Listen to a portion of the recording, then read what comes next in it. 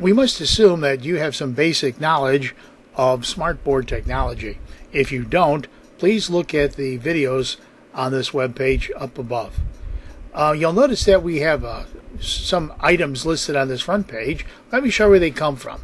First of all, there's a web page that we can get to up here, and I'm going to show you where it is to get your chemistry elements. You'll notice that we're on the main page. I'm going to click on Smartboard.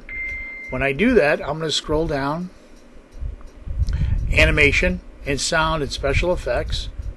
Click there and scroll down again, and you notice we have Glitter Text Generator, and then choose whichever one you would like to work with, and then just simply copy and paste it.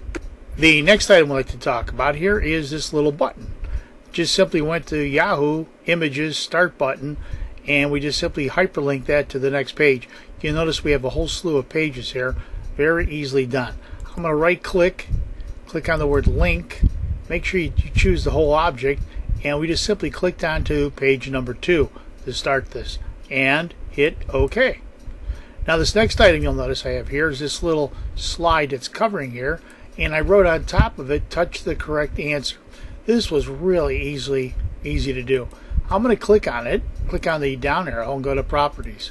When I do that, the object's fill effects, I just simply took the dark, I made it black, and I just changed the transparency. That's all.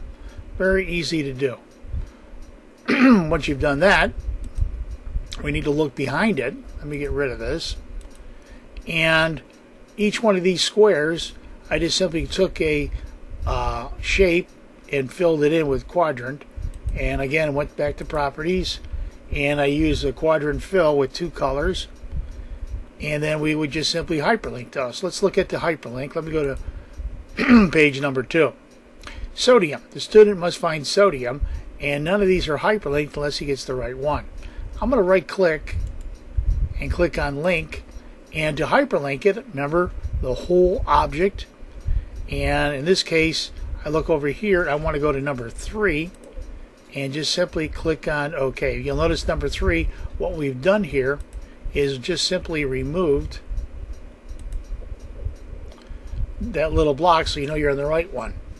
And then the next one is tin, same basic idea. I'm going to right click, link,